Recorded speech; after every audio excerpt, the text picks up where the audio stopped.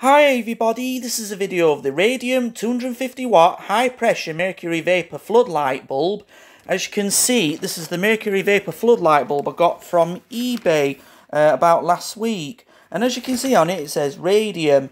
And I thought I'd get this bulb because this bulb really caught my eye because I looked at it for a while on eBay. I wasn't sure whether to buy it or not because it was a bit pricey. And then I took a chance of this and it says Radium on it. So anyway, guys, let's get it out of its box, and you'll see in 1 second or two, everybody. I'm going to unwrap all this. I know this is all, as you can see, it's right in there. So let's take that little. Oh, it's coming out now. Let me just get off between my legs. I didn't seem to want to come out, does it? So let me just hold it. So, oh, how awkward that is. Oh. Right, got it out now. So put the thing on the breakfast tea table. So anyway, I'll put this on here, this little ring thing. So anyway guys, here I have the Radium 250 watt high pressure mercury vapor floodlight bulb, and as you can see on it, it's a very huge type of bulb. It's as big as the Osram and the GEC one. It's like the same size. It's got 250 watts. It's like a wheel shape. And look at the front. It's got that little hook thing, and that's a little dint hole in the centre of the bulb. And it's like a pure spot bulb, which it is though. It's for more pearl colour. And around it, on the surrounding, it's quite white. And as you can see, it's quite frosted on the very. It's quite frosted on around this topping there. It's like a pearlish clear. And as you can see through there, it's got a heat reflecting shield. It's used to stop the heat burning on the cap, and it can burn against the reflector, the heat reflecting shield.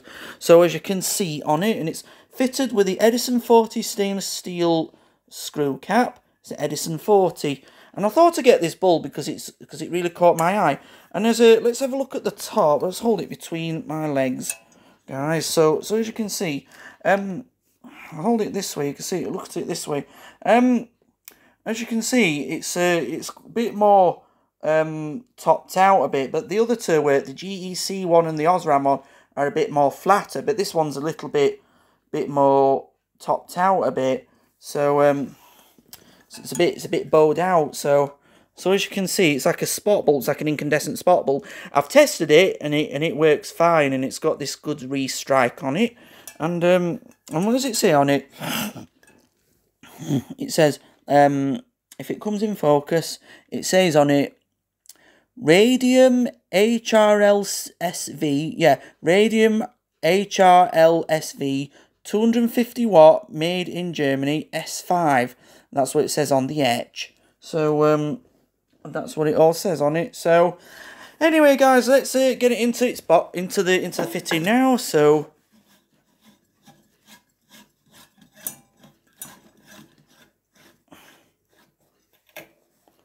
That's it now. It's fitted in very nice and tightly. It's fitted in like so. So anyway, guys, all I'm going to do now is turn off this big lamp now. So, right, that's it now. Onto the big lamp's gone out now. Onto the Radium 250 watt high pressure mercury vapor floodlight bulb. Everybody, ready? After 3, 1, 2, 3. Wow! As you can see, it's shining a very nice reddish pink colour, but the gas in the centre shines more bluish white, but the surrounding looks very more reddish pink. It's like reddish pink as watermelon. And look at it all around, it looks more pink, yeah. So as you can see on it, and look at it over above that way, it's like a full moon shape, and it's starting to change into a lilac colour.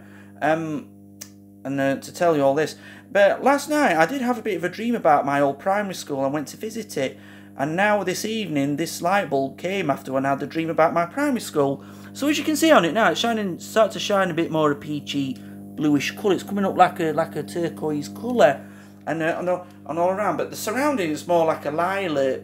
But the gas in the arc tube, it shines more a bluish white colour. Well, from my eyes, it shines more blue on the camera, but I use it on my tablet, and it does make a loud humming noise and what have you, guys.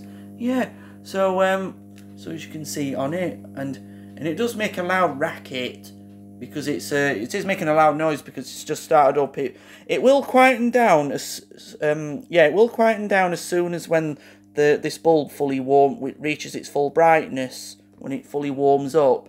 It does take about a couple of minutes to fully warm up, and these bulbs like these do remind me of my old primary school, and that's all it does. So, and as you can see, and it makes a loud noise, yeah. And it's and it, like I said, it will, and it looks quite as big as this LED bulb that I YouTubed the other day, well, 2 days ago. So I'm using this new lamp now, so I don't have to replace the bulb out of this one. So I've used that fitting for YouTubing before, so I put that in. That's a 300 watt LED T bulb, so I'm using that for, and that's a good bulb to show, and it shows it stands out a lot better, brighter.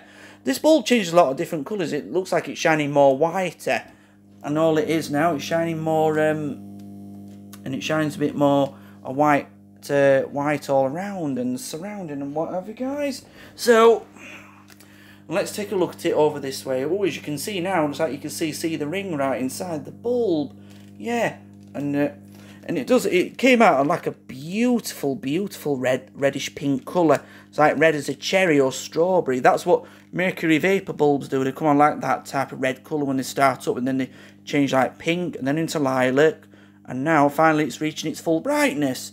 Yeah, so like I said, when I looked on eBay, I thought about buying this bulb a couple of weeks ago, but I wasn't too sure because it was quite expensive. But I thought, oh well, after this week, I decided to get this bulb and this bulb really caught my eye. And that's a third reflector, yeah, a third mercury floodlight bulb I've got now at 250 watts. But in total, I've actually got 5, including those 2 self-ballasted ones at 160 watts, and they're both self-ballasted. I hope I might be able to come across a self-ballasted mercury bulb in this make at 250 watts, or even 160, or even at 500. I hope I do, because that would be worth to do YouTubing as well as doing this one. Yeah, so does this anyway, let's have a look. Let's take a good look at this, shall we, guys? So as you can see, it's got these little important safety tips, and I could read them. I'll just read the English one. Right, that's it now. If I could see it now under the mercury light, just have to wait till when the camera comes in focus. So I might have to just read it from my eyes if I read it all in that way. So it says attention. That's what it says on it. Oh, here we go. Attention. Operate lamp only with a choke. Operate of this lamp without or with the damaged outer jacket is dangerous and not permissible. That's what it says on it. But I know that you're supposed to operate this lamp with a choke, because if you didn't have a choke at all, it would just blow the fuse like that 80 watt did in me years and years ago when I tried one. And then the other usually say, don't try this at home. And that's what they say if the light bulb goes faulty and what have you. So, and it's all in different foreign languages, but I'm not going to read them all in different foreign languages. I'll just always read the English one because it's easier. So, so anyway, everything else in its box? No, it's only got that little cardboard ring, and that's usually to hold the bottom of this bulb in place nice and tightly. But it's made out of cardboard. It's made of paper. This is quite old though. It's like an old vintage paper. But that's where to keep. Oh, hang on. There's something on it, as you can see on it. So anyway, like I said on it, on this little tip, it says HRLSV. Yeah, HRLSV, 250 watts, radium. I know it sounds like a hot word, radium. I wonder if that's a new company for a light bulb. It must be an old one now, but I don't think radium exists anymore, so I don't know. So it's got like a GLS light bulb and a fluorescent tube. It looks more like a T8 fluorescent tube than a T12 one. Yeah, so, and that's all it says on it. So anyway, guys, let's get straight back to the bulb itself. So as you can see now, guys, it looks more like green and round. It's like peachy screen around on the white surrounding. But let's take a look over above the light bulb. As you can see, yeah, it looks a bit like a full moon when I look at it that way. Yeah, and it's got this support ring on it, so, and that's what you can see on it. So, and as you can see, it looks like a white wheel shape. Yeah, a bit like a sun, but it's a nice white colour.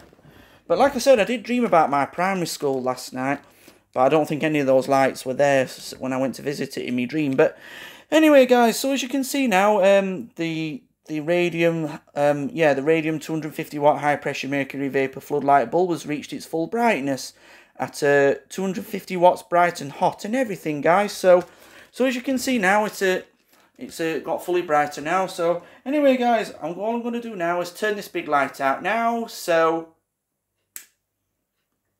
and as you can see now, it looks like you can see the cathodes lighting up, but they're fading away. They do take a little time to fade away, so, and that's all it does. So anyway, guys, I'm going to turn this big LED light back on now. So right, that's it now. The big lamp's back on now, everybody. So anyway, guys, this is a video of the Radium 250 watt high pressure mercury vapor floodlight bulb, everybody. So I hope you all enjoyed this video. So please comment, rate, share and subscribe. Thank you for watching, everybody.